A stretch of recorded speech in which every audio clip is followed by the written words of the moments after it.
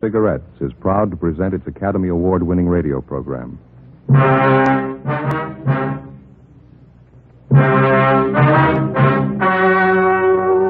The story you are about to hear is true. Only the names have been changed to protect the innocent. Fatima Cigarettes, best of all long cigarettes, brings you Dragnet.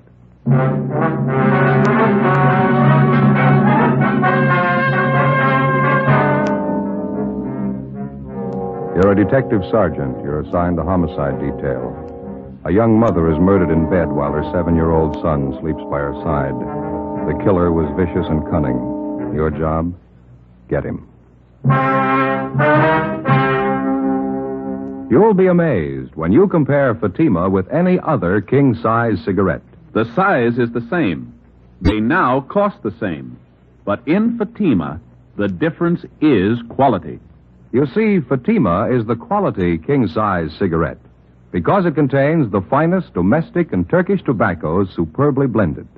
And Fatima is extra mild, with a much different, much better flavor and aroma than any long cigarette. So compare Fatima yourself. Fatimas now cost the same as other long cigarettes, but your first puff will tell you... Ah, that's different. Yes, in Fatima, the difference is quality. Buy Fatima. They're extra mild, with a better flavor and aroma. Smoke Fatima, the quality king-size cigarette. Fatima, best of all long cigarettes.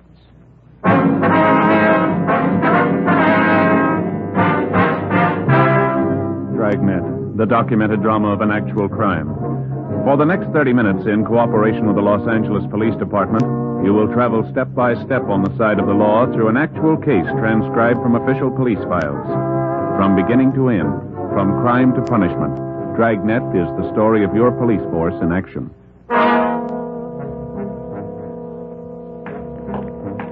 It was Monday, July 9th. It was warm in Los Angeles. We were working the night watch out of homicide detail. My partner's Ben Romero. The boss is Thad Brown, chief of detectives. My name's Friday. It was 11:25 p.m. when we got to 543 West Bixel Street. Front door. Homicide? That's right. This is Friday. My name's Romero. Klein, Unit 69. How are you? Partner's Thomas. He's in with the victim's mother and son. Back this way, sleeping porch. Okay. What's the story? Yeah, really a nasty mess. Looks like a shotgun. Victim's face is half gone. What's the name? Josephine Stevens, 28 years old. What do you got so far? Not much. Her mother's in a state of shock. Talked to the young boy for a minute. Pretty terrible. Here's the sleeping porch.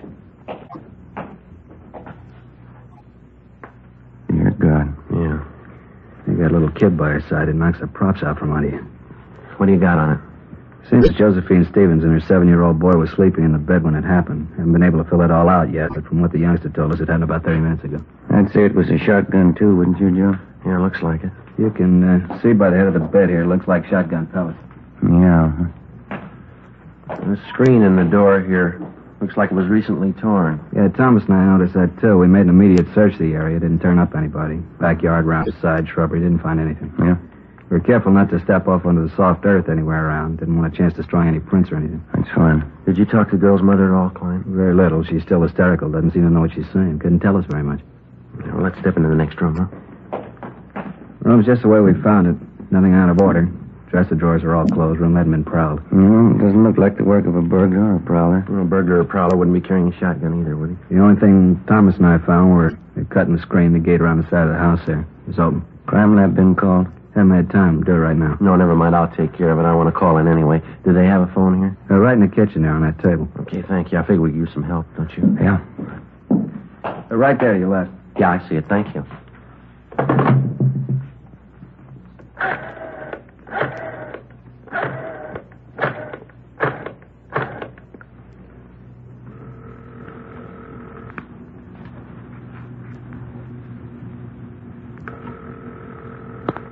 City Hall.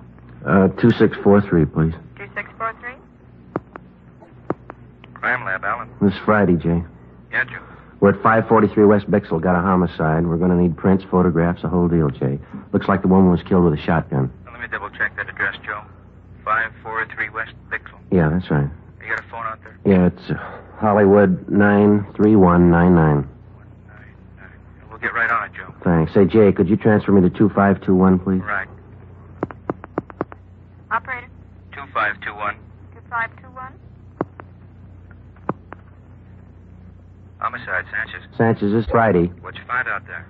Oh, it's a bad one. Shotgun killing. Haven't got too much yet. We're going to have some help. What do you need? We need somebody to cover the area. We don't know what we got yet. Talk to the witnesses, neighbors, cover the parked cars. Right. Will you send out a broadcast for us? Alert all units to be on the lookout for a person or persons with a shotgun in their possession. Take care of it right away. How many men you think you need? Well, at least 4 crews. Could you get them out right away? Okay, anything else? No, I'll fill them in when they get here. Thanks a lot, Sanchez. Right, Joe. All right, bye. Everything okay? Yeah. Klein says we could talk to the youngster. You don't think it'd do any good to talk to Mother, huh? She's still in bad shape. Imagine she'll be all right in a little while, but I think you just wasted time right now. Well, I forgot something. What's that? I forgot to call the coroner. I'll take care of it for you. Well, would you take the boy into the front part of the house for us? Sure. Fine. And then if you'll just call Sanchez down in homicide downtown, he'll notify the coroner for us. Right. Thanks a lot. Joe, you want to see something break your heart? Now, what's that? Notice the blood on the floor there, leading from the sleeping porch to this bedroom here. Yeah. Look like small footprints, huh? They are. Little boys. Well, let's go in the front room. Yeah. This is a boy, 7 years old, name's Charles. Right. Thanks, Connie. I'll make that call for you right away, Friday. Hello, son. What happened to my mommy? I'm sorry. You better take it, Joe. Yeah. Come over here to me, son. Charles, is that your name? Charlie. Well, my name's Joe, Charlie. Yes, sir. Mr. Joe? Well, it's Joe Friday, son. Mr. Friday. Are you a policeman? Yeah, that's right, Charlie. Now, that other man in the uniform, Officer Klein, Yes, sir. he said you might be able to tell us what happened here. Do you feel like talking about it, son? Mr. Friday, do you know what happened to my mommy? Well, that's what we're trying to find out, son. We'd just like to ask you a few questions. She's hurt bad, isn't she? Did she talk to you? She wouldn't talk to me. Grandma and those other policemen wouldn't let me stay in there. Well, can you tell us what happened here? You want me to tell you like I told the other policemen? If you would, please. I wish you'd let me go in and see Mommy. She could tell you a lot better than I can. Well, she's hurt kind of bad, son. We just thought that maybe you'd tell us. Well, we were sleeping in the bed on the back porch. Mm-hmm. We just got to bed, and Mommy was reading me a story. Then I heard this man at the screen door. Did you see the man, Charlie? No, I didn't. Mommy wouldn't let me. Well, how do you mean, son? How do you know it was a man, then? Somebody was cutting the screen at the door. I thought it was a man. But you're not sure you didn't see him? No, sir, I didn't see anybody. It was dark outside. You heard somebody cutting the screen, though, is that right? Yes, sir. Then Mommy sat up in bed. I started to sit up, too, but she wouldn't let me. She pushed me back down and said, keep down. Mm-hmm. Can you remember exactly what she said, Charlie? She said just to keep down. That's all she said. Well, then what happened? I heard this big gun, and Mommy fell down in the bed again. I could tell she was cut. I could see blood all over her. Mm-hmm. I tried to talk to her, but she wouldn't talk to me. So then I went to get Grandma. Now, after you heard the gun, did you hear anything else? I don't know what you mean. Well, did you hear anybody running outside the house? Anything like that? I don't remember. I don't think so. I got up and went into Grandma's room. I was awful scared. I don't know why Mommy wouldn't talk to me.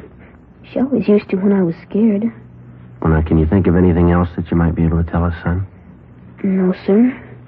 I just don't know why anybody would hurt my Mommy. She's so good. She never hurts anybody. Where's your father, Charlie? I don't know where he is. They don't live together anymore now. Mm-hmm. How long has it been since you saw your father, son? Just last Sunday it was. Yesterday, I guess. I see him every Sunday. Well, do you have any idea who might want to hurt your mother? No, sir. Nobody. All right. What do you think, Ben? Charlie, Yes, sir. did your mother and father seem to argue with one another very much? Before we moved here to Grandma's house, they used to argue all the time. That's when we lived in the apartment. Is that why you moved over here, son? Yes, sir, that's partly it. Mama had to work, and she didn't want to leave me alone here. So we moved over to Grandma's house. Mm-hmm. Do you think your father would ever hurt your mother? Did he ever say anything about ever hurting her? My daddy was always so good to me. He used to buy me all kinds of things. I don't think he was ever mean to anybody. See? Do you remember your mother ever saying she was afraid of anybody? No, sir. She was never afraid of anybody. How do you know that, son? She and Grandma used to always tell me that I'm the man of the family. As long as I'm around, they're not scared of anybody. Oh, I see. But when you talk to Mama, you won't tell her, will you? Tell her what, son? She always says that big men cry about things. When Grandma came out on the porch, she started to cry, and she took me into her room, and she cried some more. I guess I cried a lot, too. When you talk to Mommy, you won't tell her that, will you? No, we won't. I've never really known. Was that right? Did big men ever cry? Yes, son. They cry.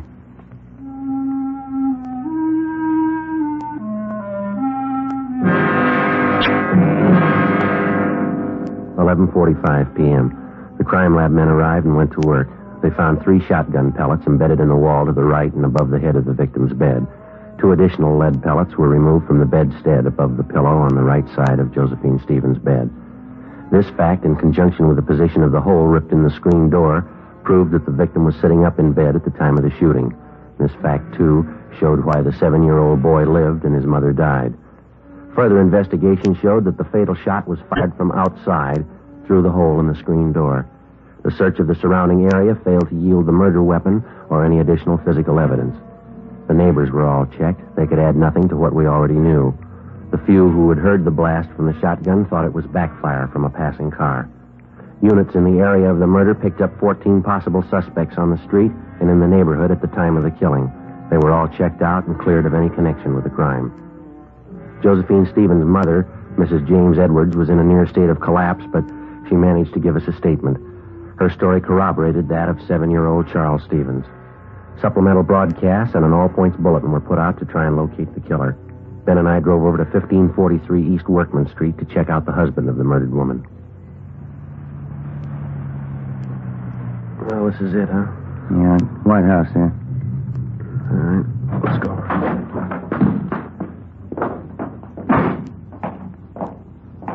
Car parked in the driveway. Yeah. The hood's warm. Car's been used recently. Yeah, you got your flashlight? Yeah, here. All right. The car's registered to Keith Stevens. Yeah, come on.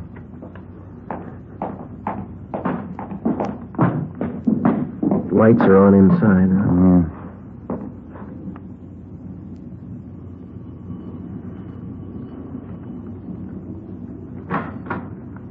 Yeah. Yes? Mr. Keith Stevens, Yes, that's right. police officers like to talk to you. Want to come in? Yes, sir, thank you. What's the trouble, officer? When's the last time you saw your wife, Stevens? Why? Well, when did you see her last? Well, I was over there Sunday, yesterday. Always go over every Sunday to visit my little boy, Charlie. My wife and I are separated. That's what we agreed on. And that's the last time that you saw her? Yes, it is. Why? Well, I'm sorry to have to tell you this. Your wife is dead. What's that? I'm sorry.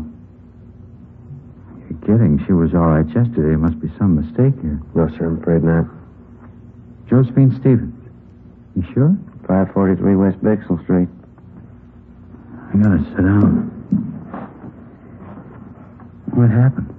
She was shot. Well, how? I can't believe this. Well, we're working on it now. Somebody shot her while she was in bed. I just saw her yesterday. How did it happen? Was it an accident? No, sir. Somebody killed her.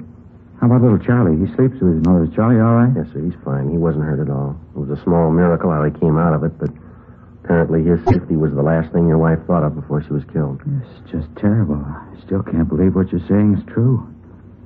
Who in the world would do a thing like this? We want to know that, too. We need your help. Well, where's my boy? I better go right over and see my boy. He's in good hands with his grandmother. We just want to ask you a few questions, and then you can go right over and see him. All right. You gotta get whoever did this terrible thing. Yes, sir. We're going to try. Now, how is it that you happen to be up this late at night? I just got home from work. I work the swing shift at Gibney's. That's the steel mill down in Alameda, is it? Yes, that's right. Did you work today? Yes, I told you. I just this minute got in. Swing shift. What hours would that be? 4 to 12. Did you work the full shift today? I did. You don't think I would have done this thing? We have to check everybody. Is there somebody out at the plant that can verify the fact that you were out there during the entire shift today? Yes, my lead man and I always punch my time card in and out. How do you get to work? I drive. My car's right outside there, blue Chevy. Do you own any firearms? No, I don't. You ever owned any? No, never have. Didn't want a gun around with a boy. I see. You live here alone? No, since the wife and I split up, I live with another fella here. Mm-hmm. Where is he tonight? He's out somewhere, usually home when I get here. Do you have any idea where he might be? Does he go out much? He goes out quite a bit. He's going with some girl. Might be at a movie or something like that. Does he know your wife? Well, not too well, no. I think I took him over to the house one Sunday. He met my son Charlie and my wife. Try to take it easy, Mr. Stevens. Oh, I'm sorry. It's kind of hard to take. Yes, sir, we understand. This man that you live with here, what's his name? Carl Walters. Where'd you know him from? He advertised in the papers. He said he wanted somebody to share a small house with him. I answered the ad, and we seemed to hit it right off from the start. He's okay. What do you know about him? I know enough to know he's all right. I wouldn't want to get him mixed up in this. Well, has this Walters ever been in trouble? Has he ever been arrested? Not that I know of. He's a good guy. Fine Army record. I see. Have you ever been arrested? No, sir, I never have. Any kind of an arrest, misdemeanor, anything like that? Never.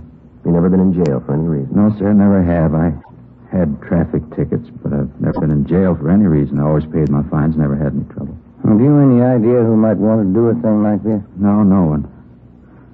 How did it happen? Did they break in the house? No, it wasn't burglary or anything like that. Somebody just wanted to do away with your wife. If you can think of anybody who might do a thing like this, it'd help. You know, we've been separated for a while. Maybe she took up with someone who'd do something like this. I wouldn't know. I can't think of anybody I know that'd do this. I see. She and I have had our ups and downs, or we wouldn't be apart. We've argued time and again over the custody of Charlie, but nothing serious. Can't tell you what a shock this is to me. You say that you don't own a gun. Do you know of any of your friends or hers that might? No, I can't think of anybody. This fellow Carl Walters, what can you tell us about him? Now, please, he's all right. He certainly had nothing to do with this. Well, we just want to be sure to check everybody out. If you can tell us, it may save him some embarrassment. Well, I realize you have to be sure, but please believe me, he's all right. You say he doesn't know your wife at all? No, just that one meeting. You're sure he couldn't have had any part in it? Absolutely sure. Mm-hmm. What kind of a fella is he? Oh, average guy, I guess. Likes to swim, plays a little golf. Always wants me to go out camping or hunting with him. Do you ever go with him? No, I haven't so far. He wants to go on weekends, and I like to see my son on Sundays, like I said. What does he hunt, do you know? He's not much of a hunter, really. He just likes to go out for ducks once in a while. Does he keep his equipment here? No, he doesn't, over at his father's house. Does he ever hunt for anything besides ducks? No, I'm positive about that. He's always saying how he never could shoot a deer. Says he gets buck fever. Can't say I blame him. He ever tell you what kind of a gun he had? No, not that I recall. Still think he had a part in this? We didn't say that. What's his duck hunting got to do with it? Well, when you hunt ducks, you use a shotgun.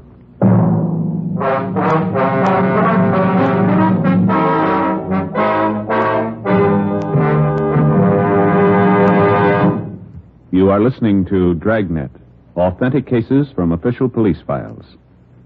And now, let's look at our Fatima files. Listed under K.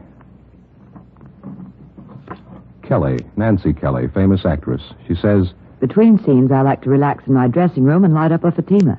They have a really different flavor, and they're extra mild.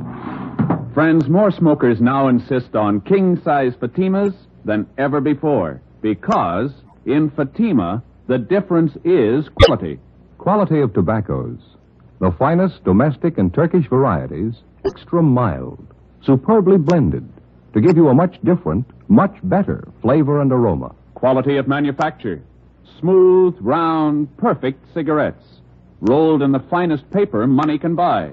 Manufactured in the newest and most modern of all cigarette factories. Quality, even to the appearance of the bright, clean, golden yellow package, carefully wrapped and sealed to bring you Fatima's rich, fresh, extra mild flavor. So, if you smoke a king-size cigarette, compare Fatima.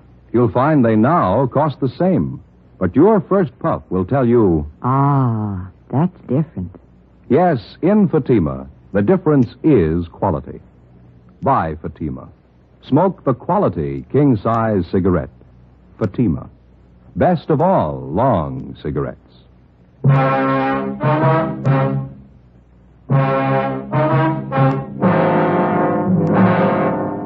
Tuesday morning, July 10th, 1 a.m. We continued to question Keith Stevens about the murder of his wife. He could add very little to what he'd already told us. We made a thorough search of his house and garage. We searched his car. We found nothing that would incriminate him in any way. 1:37 a.m. Carl Walters the man who Keith Stevens lived with, returned home. We retraced his steps for the night of July 9th. All his time was accurately accounted for. We talked with his father. We were told that the shotgun had not been used for about 10 months, since last duck season. We looked at the gun and noticed that it was covered with lint and had not been recently fired. We talked to the plant foreman at Gibney Steel Mill. He verified the fact that Keith Stevens worked his full shift on July 9th and did not leave his job until 12 midnight. At this point, both men were clear of any complicity in the murder of Josephine Stevens. Tuesday, July 10th, 8 a.m. We made the usual routine check of R&I of the 4 people involved in the case so far. Josephine Stevens, the murdered woman, her mother, Mrs. James Edwards, the husband, Keith Stevens, and his friend, Carl Walters. Here it is, Joe. One package. Nothing on Josephine Stevens or Miss Edwards. That's right. And Carl Walters is clean. He kind of makes a liar out of the husband, Keith Stevens. It's his package. Yeah, or he forgot. Let's see. Keith Stevens. Here's the arrest report, one only. Let's see. It's 4127A. Yeah, picked up from drunk charge. He didn't forget, Joe. This was on June 7th, last. Yeah, let me look at that officer statement, huh? Mm-hmm. Let's see. Above suspect was picked up in the company of co-defendant Michael Duff, booking number 8023. Both suspects were drunk and disorderly at time of arrest. Their condition was such they were unable to care for themselves. No, he didn't forget. Hey, Mary. Yes, sir? Pull this package for us, will you, please? Booking number 8023. Give us a mug if he's got one, huh? What was that arrest date? June 7th, 51. Thank you. Well, it's an outside chance. Huh? He lied once, maybe he'll lie again. What do you suppose he was trying to prove by not telling us about this? I know. Here you are. Oh, thank you, Mary. It's a little bigger package, huh? Yeah. Look, his R card. He's done time in Quentin. Yeah. 1933, grand theft auto. Did 4.5 years, paroled out in 37. Here he is, back in again on suspicion of robbery. 1946, charge released. Picked up again, suspicion of robbery, released again. Michael Lewis Duff, alias Mickey Duff. Stevens is moving in pretty fast company. Yeah. Look here, this is the guy, all right. Here's that last drunk arrest. See on that we saw on Stevens, June 7th? Yeah, mm-hmm. Is there a mug there, Joe? Let's see. Well, there's this one on that 211 arrest in 47. Yeah, I see that one. It's pretty old, though. It's a little worn. Kind of hard to see. We'll check that last arrest report on the drunk charge. Maybe we got one of those auto photo strips. That ought to do it. I hope so. Yeah, here we are. Let's see. Yeah, those auto photos are good mugs, aren't they? Yeah. What address did he give on that last arrest? 5234 West Main. No. All these other addresses are just transient hotels. That Main Street address, the most recent, looks like the best bet. This is probably why Stevens lied about being arrested. Yeah, let's see if he lied about anything else. We drove over to 5234 West Main Street. It was a small 2-story rooming house. We checked with the landlady, and she told us that she had a man registered under the name of Michael Duff in room 20. She told us that he had just walked out a few minutes before we arrived, saying he was going to the corner to buy a newspaper. We identified ourselves and stated that we'd wait in his room for him. We asked her not to tell him. She went upstairs with us and unlocked the door to room 20. We made a thorough search of his place. It was a 2-room apartment.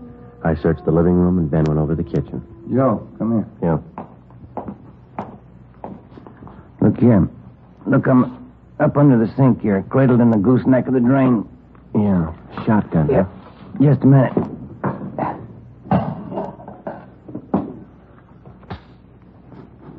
It's been fired recently. Yeah. And this much fits in. These don't. Found him in the pocket of one of his coats in the closet there. 12-gauge shotgun shells. Where'd you find them? In the pocket of a dress suit? It doesn't fit, does it? Not unless he's the best-dressed hunter in town. Sounds like he's back. Yeah. Get your hand out of that pocket, police officers.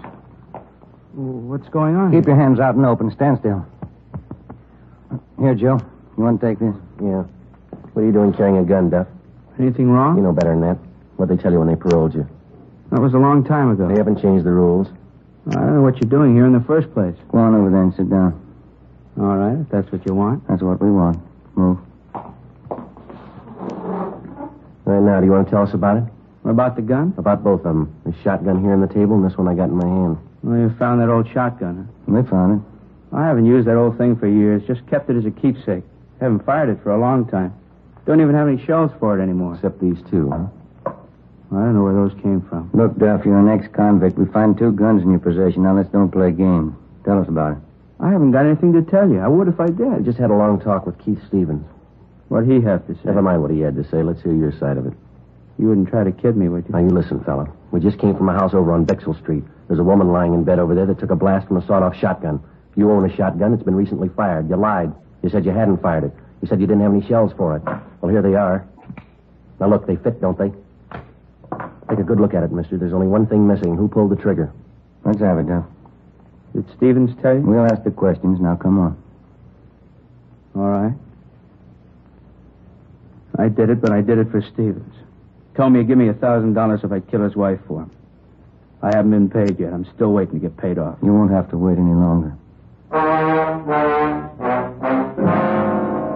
We took Michael Duff downtown together with a murder weapon. He gave us a full confession stating that Keith Stevens had offered to pay him $1,000 for the murder of his wife. He said that he and Stevens had planned it together. 1:30 p.m., Tuesday, July 10th. We drove out to pick up Keith Stevens. What else could I do? Is that how you justify the murder of your wife? It was her fault. She'd have just tried to be reasonable. It never would have happened. People settle these kind of problems every day, and they don't use a shotgun. You wouldn't understand. Unless you got a son, you'd never really understand why I did it. I've got a son. I don't understand. And you don't love him like I do. Couldn't stand the thought of never seeing him, having her take him away from me. And that's the way you want us to put it down. But you didn't want your child taken away from you, so you killed his mother. Not exactly. She was going to take him away. She wanted him to forget all about me. She wanted him all for herself. Did your wife tell you all this? Well, no, of course not. Any fool could see that's what she had in mind. You mean just because of some argument that you and your wife had, you just assumed all this to be so? Sure. I knew she'd never give me a break with Charlie. Isn't that what always happens? And you never asked her how she felt? Never thought that you could stand on your legal rights? Never knew that what you're trying to make us believe seldom happens unless there's a good reason for it? Wasn't going to let her take my son away from me. Nobody could do that. Yes, sir, you're right. You lost him yourself.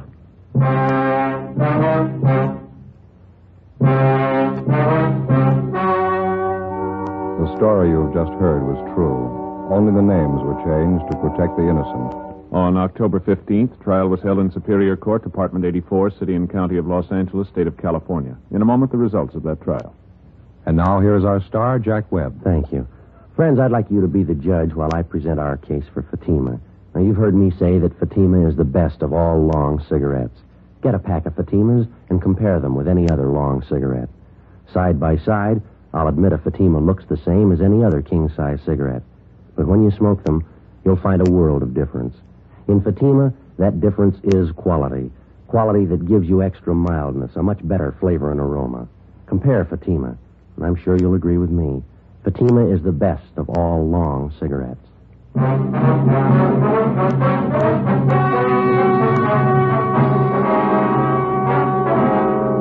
Keith Edward Stevens was convicted of murder in the first degree and received a life sentence. He is now serving his time in the state penitentiary. Michael Lewis Duff was convicted of first-degree murder and received the death sentence. He was executed in the lethal gas chamber at the state penitentiary. Dragnet wishes to thank Sheriff Brian Clemens of the parish of East Baton Rouge, state of Louisiana, for the appointment of Sergeant Joe Friday and Sergeant Ben Romero as honorary deputy sheriffs. Our sincere thanks to Sheriff Clemens.